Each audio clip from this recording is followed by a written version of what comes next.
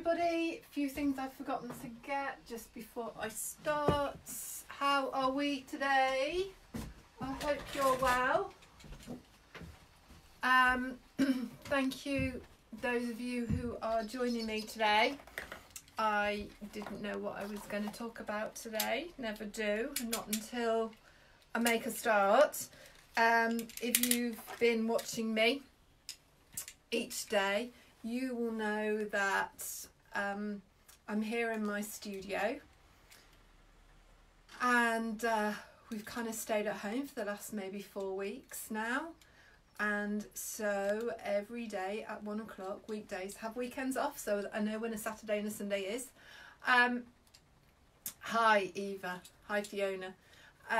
I am broadcasting live from the studio every day at 1 to offer you some inspiration, some distraction, some reason not to watch the news, to tell you what I am up to. Fiona, yes, I am busy. Today has been a little bit frantic already. I'll explain shortly. To also give me something to look forward to, someone to chat to when my family get fed up with me and don't want to hear me anymore. Why would they be like that? And to give some structure to my day, to help me always to find a silver lining in this bizarre situation, and it gets more and more bizarre as well, this bizarre situation that we find ourselves in. So you can see this piece behind me over here. I've called this silver lining, and it's currently still on my wall because this silver lining, where I was going to find, or was going to suddenly have loads of time to do my own work and finish things off, that just doesn't seem to be appearing. And frankly, I'm more frazzled than I was before all of this. I didn't sleep brilliantly last night, so I've had 2 coffees this morning.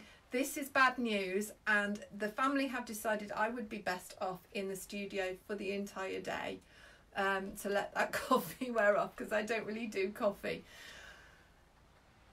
So, didn't know what I was going to talk about today, but I do now, because Mr. Chris Rankin messaged me maybe 10 minutes ago to just kind of say how relaxing my little chats were.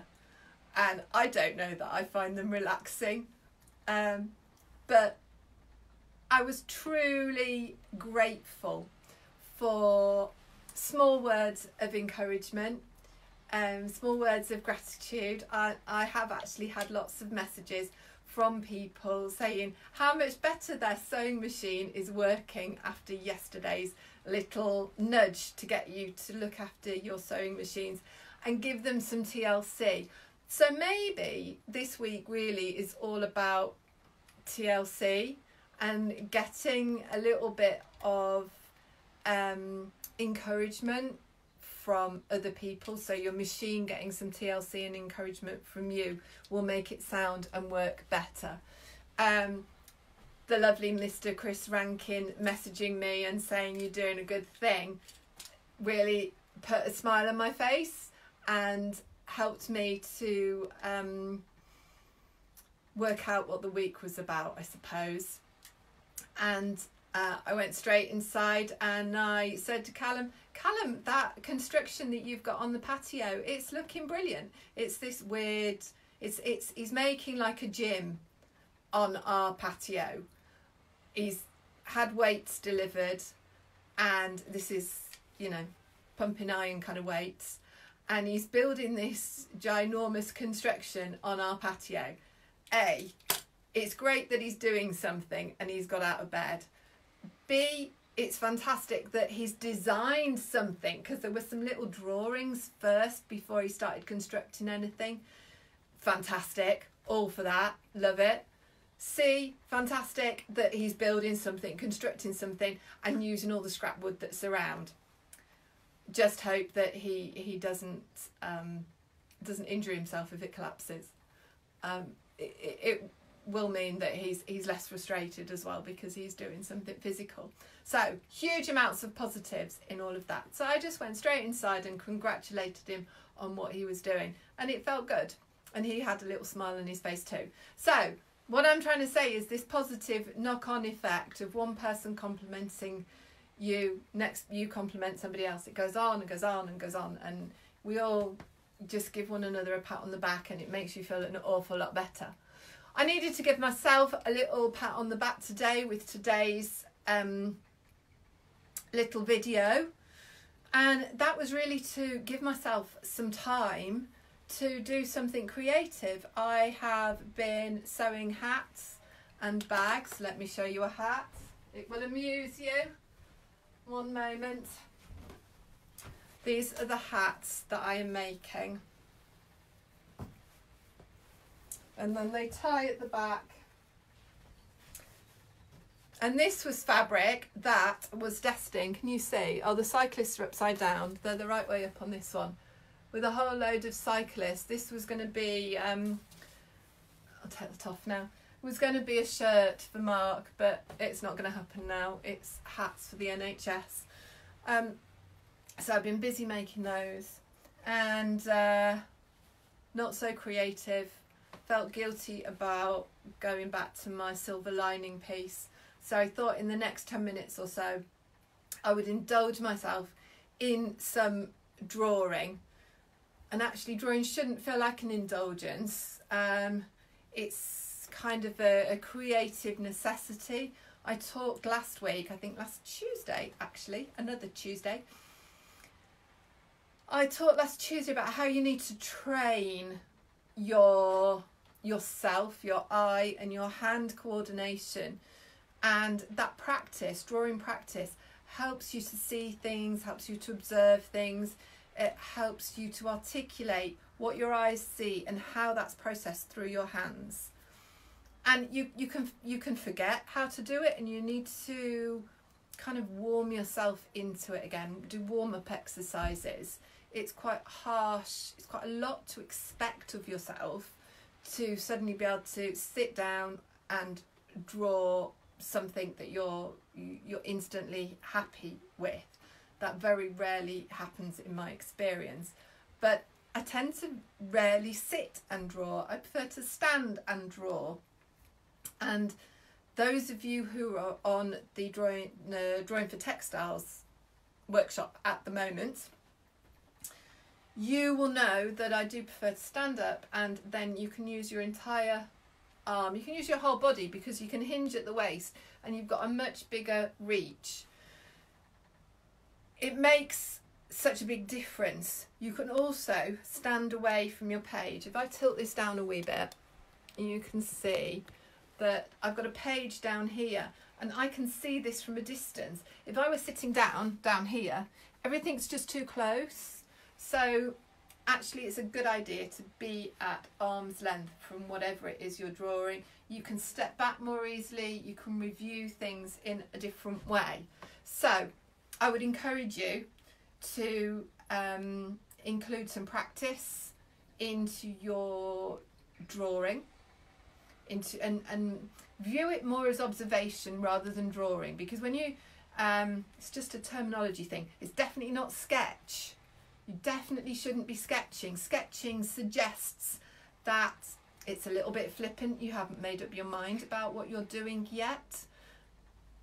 Draw deliberately, draw consciously, and practice it and repeat it in the same way that you would do musical scales, in the same way that you would do maths exercises, English exercises, things like that.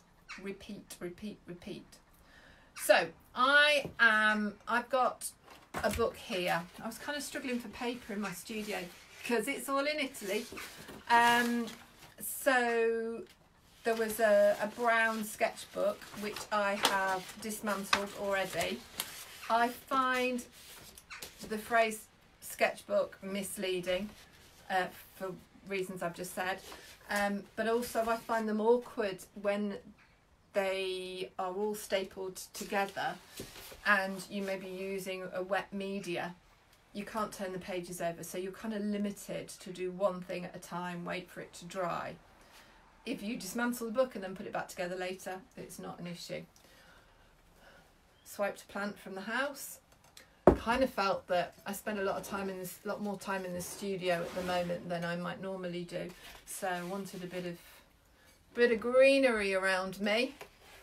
And because I happened to find brown paper, I thought I might use some white paint on top of it so that I get highlights and lowlights. So that's what I'm going to concentrate on. I am going to turn you down so that you can see what I'm doing a little bit better. I won't be able to see what you're saying to me, but you'll be able to see what I'm up to, and then well, I'll just carry on and kind of talk my way through it. So picked up a pencil, and today I am looking at my subject, unlike last week where I wasn't, but the majority of my time I'm looking, you can't tell this, you can't see, I'm looking at my subject and not at the page. So I'm following a line round, taking one leaf at a time in a continuous line kind of fashion, following the wrinkled edges of this plant, kind of pushing the pencil where I need it to go. There are occasions where the line, like here for instance where I just was, there was a vein crossing the edge or kind of connecting with the edge of the leaf, so I decided to follow that.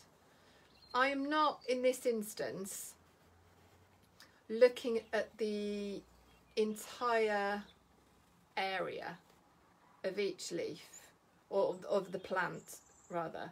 I'm taking one leaf at a time and following the edge and following the line of that leaf. And they will connect with one another. All the leaves will connect and build into a full composition that will give the impression of this plant, as opposed to it being a direct kind of perfect drawing. I'm not interested in that. I'm interested in getting the characteristics of the plant, characteristics of the shapes of the leaves. If I wanted to have a true representation of the plant, I'd just take a photo.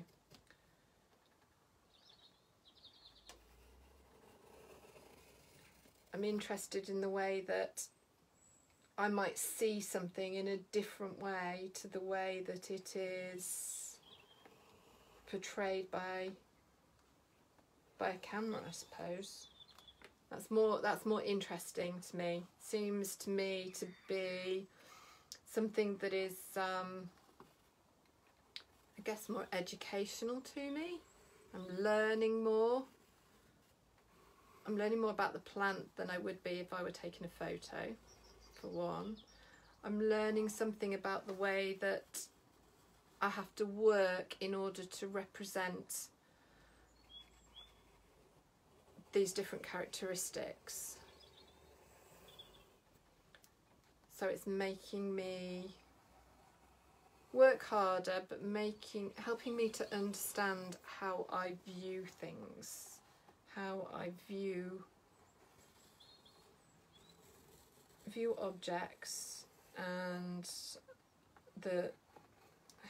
how I start to understand these different objects, and how I interrelate one leaf with the next leaf as well.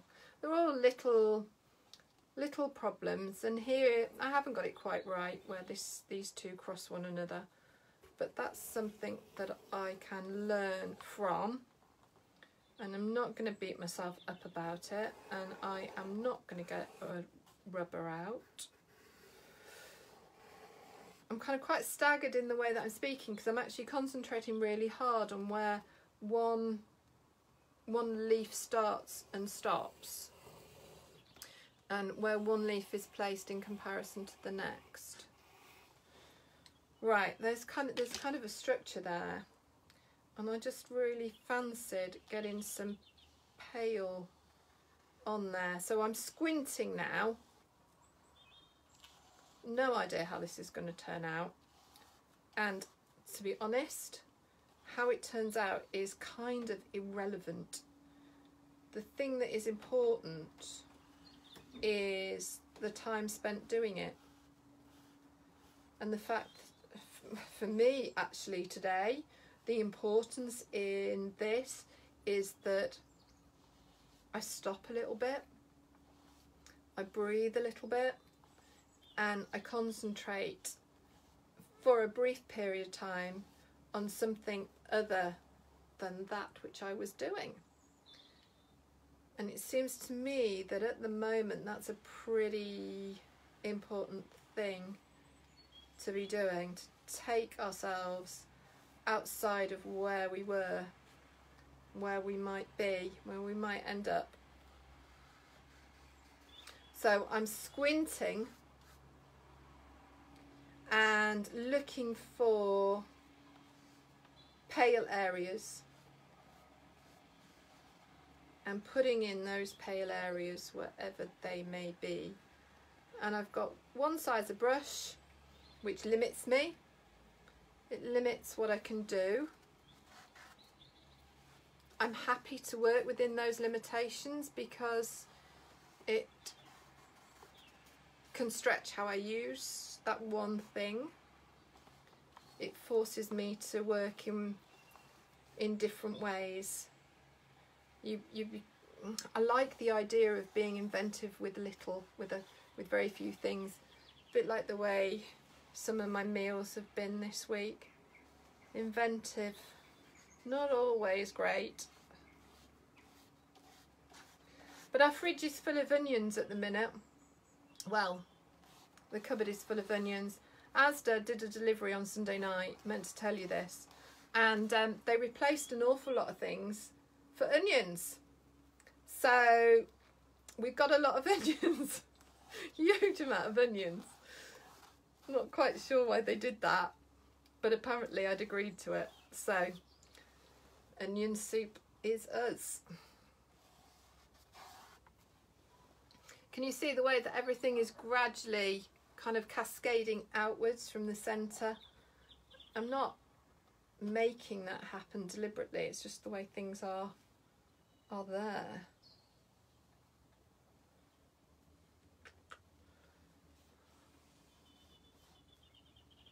Normally, when you work on white paper, you would be always adding dark lines. Every now and again it's a good idea to kind of swap it round, work the other way, almost work in a negative way, so you start to add in highlights rather than always just the dark, just add dark bits, add highlights too. So let's see how this works when we put some dark over the top. Get a bit of welly. So we can reinforce some areas and give them a bit more power. So if there's a particularly prominent area, you can give it more weight. And at the same time, working in a kind of mixed media way, you can be playing and exploring media. So I'm still following different lines that I see, and as this is a big chunky piece of graphite stick, as that crosses into the paint, it kind of slips a little bit, so the way that my hand moves over a wet area in comparison to a dry area changes the flow of the mark.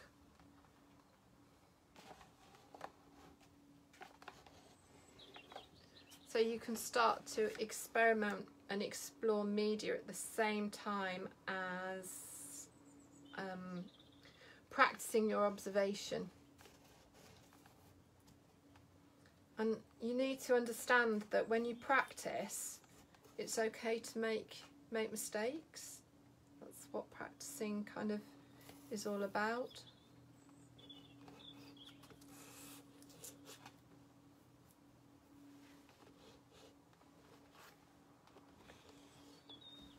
And also, it's important that you know that I never have a plan. Well, there are some plans, but I never have a plan or a full knowledge of how something is going to turn out. Because if I did, then, well, the journey to that place would be a bit boring. There would be no discovery. I've got to learn something on the way, otherwise it's all just bland.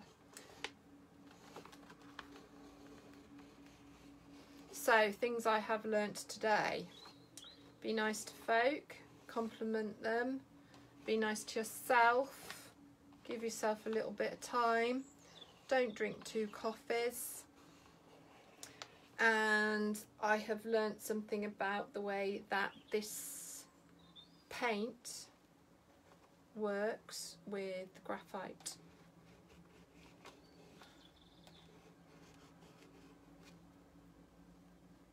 Okay, I'm going to leave my nattering there. I don't know how long I've been doing that. So, yay for the onions. They could be your currency for the next few weeks. I think they probably could. Yes. So there's my day. I'm going to spend another 10 minutes playing with this and then get on with more sewing. I will be back at 1 o'clock tomorrow, senza cafe, and I hope you'll join me then. If you have enjoyed the video and found small inspiration from it in some way, please share. And if you have just joined, then yes, I could use the onions to dye fabric. Nice idea, because I haven't got much dye with me. If you have just joined, then you can catch the video from the beginning, because I'll post it on the Facebook page. If you haven't had a chance to make one of your blocks for the virtual log cabin quilt, please take a look at that. The information is on the website. Please share that as well and get as many people involved with that as you can. Help me out, help us out. So I'm doing that in conjunction with Janice Gunner and the African Fabric Shop. That's Maggie and Bob. There we go. I'll see you tomorrow, 1 o'clock, and I hope you're enjoying some of the sun. Stay at home, stay well, stay safe, just keep sewing.